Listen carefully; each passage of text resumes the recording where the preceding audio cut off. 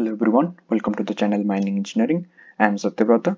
Today's video is about surface blasting part 2. This is the continuation from the previous surface blasting video lecture. In this video, we'll discuss the explosive consumption per hole, the linear charge concentration, and the powder factor of the blasting.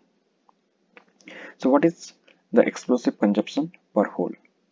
That means the amount of explosive consumed per hole in kg for blasting. Suppose this is a open cast bench and this is the blast hole, and this I is the charge length and T is the stemming length. And we know what is a charge length. A portion of the hole is filled with explosives and the length of the same is called the charge length. Likewise, the rest portion of the hole is filled with sand or drill cuttings to arrest the escape of the gas produced from explosive detonation, and that is called the stemming. So in this charge length, we have provided certain amount of explosive. That amount of explosive is called the explosive consumption per hole. Then the linear charge concentration is the amount of explosive poured per meter charge length. That means, let us suppose this is the blast hole and the D is the dia of the blast hole and I is the charge length. Similarly, T is the stemming length. Suppose in this I charge length, we have provided 50 kg of explosives. Okay, so in this we have provided 50 kg of explosives, and this charge length, let us suppose, is 5 meter. So the linear charge concentration in this case will be 50 kg divided by 5. That means it will give you 10 kg per meter length. That's what it is saying. The linear charge concentration is the amount of explosive poured per meter charge length. So per meter charge, if we have provided 50 kg of explosives, and in this blast hole, this 50 kg of explosives is linearly adjusted in the 5 meter length, then per meter there is 10 kg of explosives. This 10 is called the linear charge concentration for this blast hole. So linear charge concentration LC is equal to, mathematically, if we have the dia of the explosives, we can calculate always the drill holes are drilled in circular shape, so the area will be pi d square by 4. Okay, and if we multiply this with this rho e is the density of the explosives, it will give us the linear charge concentration. Okay,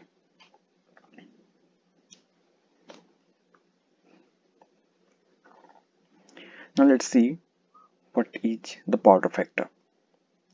Powder factor is a relationship between a rock mass and the explosive used to fragment it.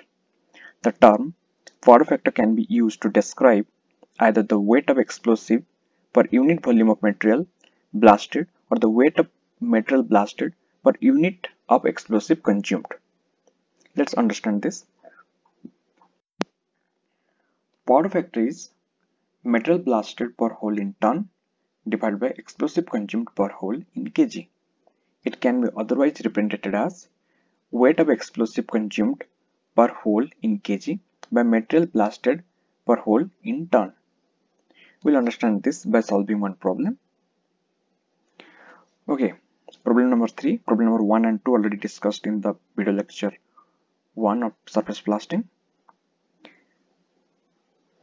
Suppose an iron ore mine bench is being extracted by drilling and blasting technique. Density of iron ore is 2.5 ton per meter cube. The burden and spacing used in the blast is 3 meter and 5 meter respectively. The depth of the bench is 10 meter and average explosive charge per hole is 50 kg. If 14 number of holes are blasted, then calculate the ton of rock will be blasted through the blasting and the powder factor for the blast in ton per kg. The problem is similar to the earlier problem which we have solved. Let's solve this. The given parameters: the burden is 3 meter, spacing is 5, depth of bench is 10 meter, and there are 14 number of blast holes. Density of the rock is 2.5 ton per meter cube. So the volume of rock will blast, burden into spacing into depth into number of blast holes. It is 3 into 5 into 10 into 40, that is 6000 meter cube. And if we multiply with the density of the rock, that is 2.5 ton per meter cube, it will give us the ton of rock blasted, that is 15,000 ton. This much part we have already discussed in the previous lecture. Let's see what's the powder factor. Here one more parameter is given, that is the average explosive charge per hole, and that is 50 kg. That means in one hole we have provided 50 kg of explosives. Okay, let's find out the rock blasted per hole. So burden into spacing into depth into the density of the rock. So burden is 3 into 5 into 10 into 2.5, that is 375 ton of rock will be blasted by a single blast hole. So the powder factor is ton of rock blasted per hole divided by explosive consumption per hole. Here 375 ton of rock is blasted per hole and the explosive consumption per hole is 50 kg. So our powder factor will be 7.5 ton per kg. It's a very simple one. Let's solve one question on linear charge concentration. Suppose an iron ore mine bench is being extracted by drilling and blasting technique. Burden and spacing used in the blast is 3 meter and 5 meter respectively. The depth of the bench is 10 meter and the explosive charge per hole is 50 kg. If the explosive charge length is 5 meter, then the linear charge concentration in the blast hole is dash. This type of questions will come in the competitive exams like GATE and other PSU examinations. Let's solve this. The given parameters: burden, spacing, that is 3 meter and 5 meter, depth of hole is 10 meter, the explosive charge per hole is 50 kg, charge length is 5 meter. So the linear charge concentration, that we know the amount of explosive charge per meter length of blast hole. So in the 5 meter, okay, we have already seen this is the blast hole, this is charge length. Okay, so the question says that in 5 meter length, in the charge length 5 meter, there is 50 kg of explosives. So in the 1 meter, there will be 50 kg divided by 5 meter, that is 10 kg per meter. So the linear charge concentration for this blast hole will be 10 kg per meter. Okay.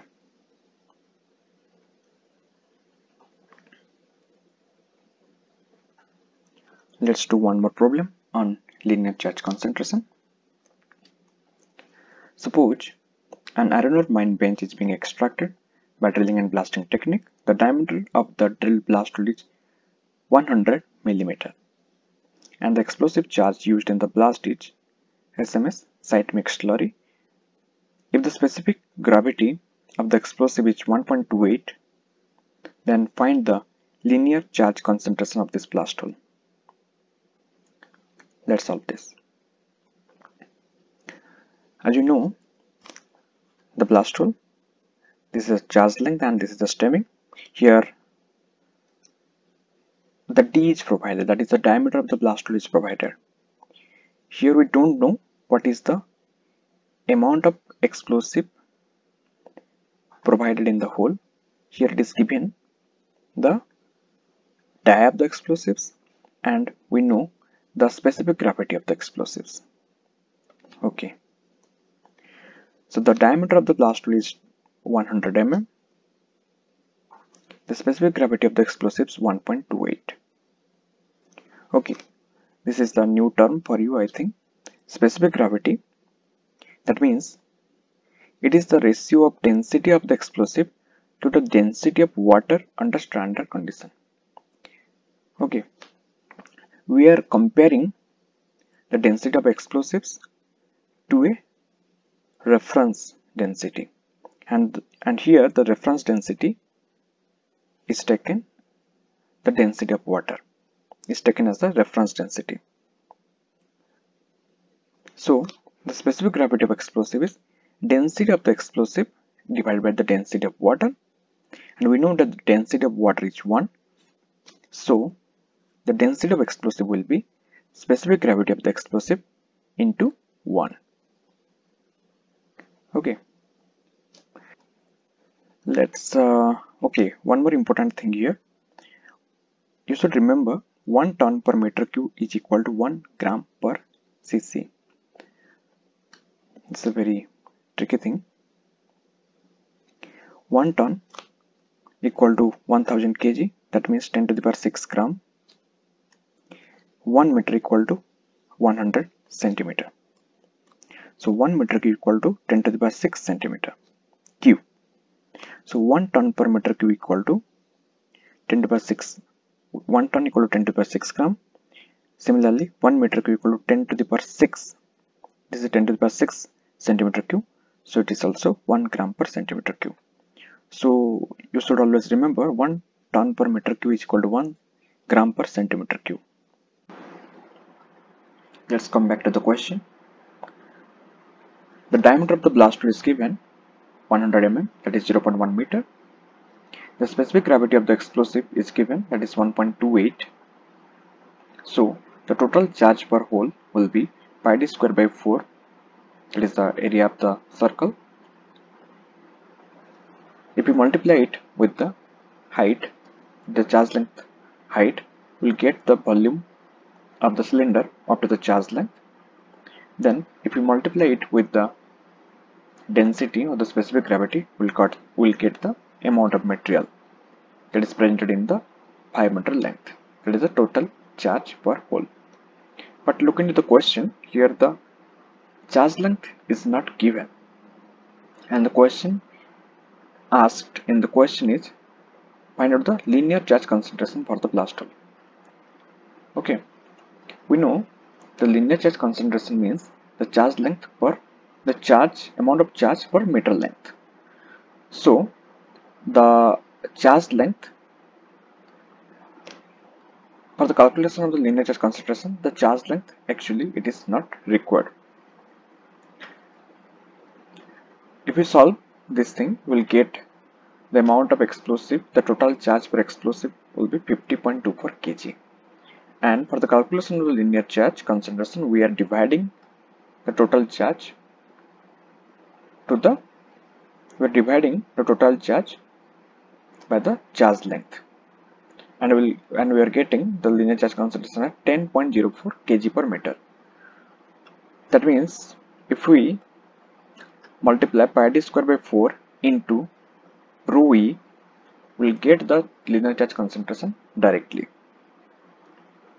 We'll solve some more problems related to this topic from the GATE question paper. Thank you.